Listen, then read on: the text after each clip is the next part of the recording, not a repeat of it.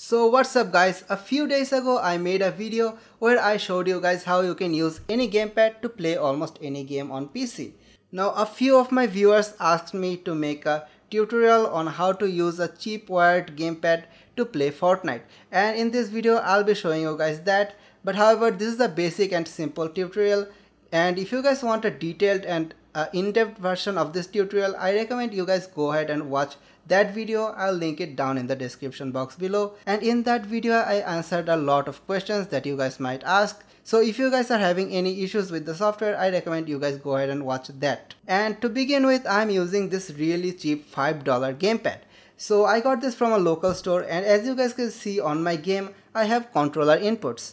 Now just to show you guys that the controller works, if I press a button, as you guys can see, I have queued up for solo game. Now let's cancel that, and I hope after watching this video you guys will be able to use your gamepad to play Fortnite as well if the gamepad works properly. So first of all, go ahead and connect your gamepad to your PC. Now use a port that works properly. Now if you're using a cheap case, the front ports might not work properly. In that case, I recommend you guys go ahead and use the back ports. They usually work properly. And also make sure that the controller you're using also works properly. Now if you guys are not sure if it works properly or not, I recommend you guys go ahead and check it out on someone else's PC, but I hope that you're using a properly working gamepad. So let's get into the tutorial stuff. So after connecting your gamepad, you want to go to control panel, then go to view devices and printers, and make sure that you guys see USB generic joystick here. Now if you guys don't see it here, then that means that your gamepad is not connected properly, is not working properly. By the way, the model can be something else, but it should be a gamepad, and I hope you guys will understand that it's your gamepad. But anyway, it will be here, it will be showing here, but if it doesn't show here, then you have to change the ports, or I think the gamepad doesn't work properly or something like that. Now it can also be a driver issue, and if you guys think it's a driver issue, then you guys have to download a universal driver. I'll link it down in the description box below. Installation is very simple. I hope you guys will be able to install it. So after making those sure that your gamepad is connected and working properly, what you have to do is download these two softwares. So here's the official page of the software, which is X Output. Now also make sure that you're downloading the latest version of the software. As you guys can see, here's this download latest stable release. Just go ahead and download it from here. So you can download it from here. Just go ahead and download this. Now I already have it downloaded and unzipped, so I don't have any issues with downloading. By the way, if this video doesn't work properly for you, then go ahead and install all of the things that you guys can see here. But I hope you don't have to do that. But if it doesn't work, then go ahead and do this. And also the other software that you need is VGM bus setup. Now go ahead and download it from here. For 64-bit, go ahead and download x64, and for 32-bit, download x86. Now after downloading both of them, you have to install the VGM bus setup. Now installing that is pretty simple. I hope you guys can install it. So I'm gonna believe you guys on that. Now X Output will be downloaded in zip format, so you have to unzip it. You can use anything like WinRAR for unzipping it. So make sure to keep this software in a separate folder. It will be better that way, as this software will create some zip files.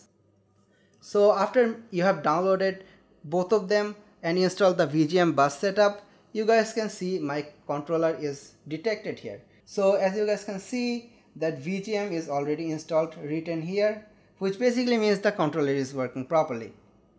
So let's remove this. So first, after that, go to add controller, then edit, then go down here and configure all.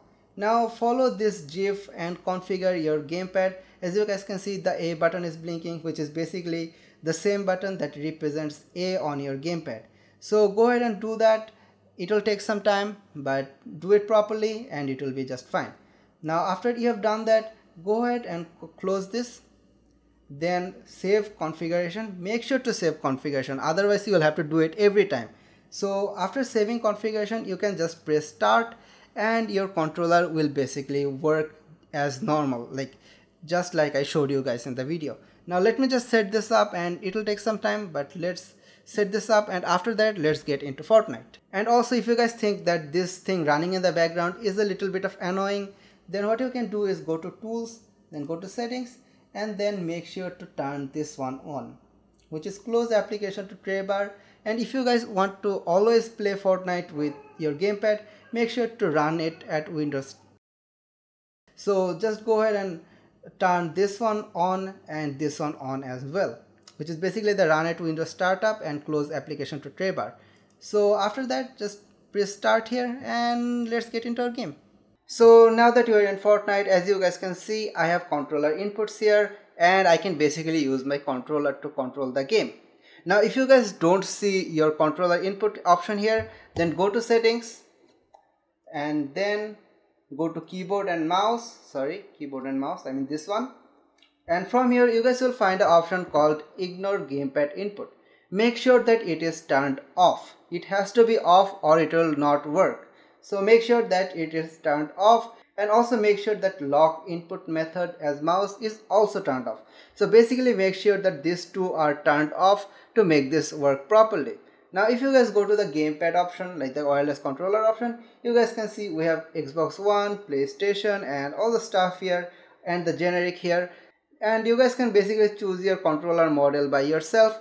That's up to you, but I hope this video was able to help you. But if you guys are still a little confused, go ahead and watch this video where I showed you guys a detailed explanation. So I hope this helped, and well, I'm sorry, the controller I'm using is broken, so I can't give you guys a gameplay, but I hope this worked for you, and if it worked, then please let others know about it. And this was it for today, and I'll see you guys in the next video.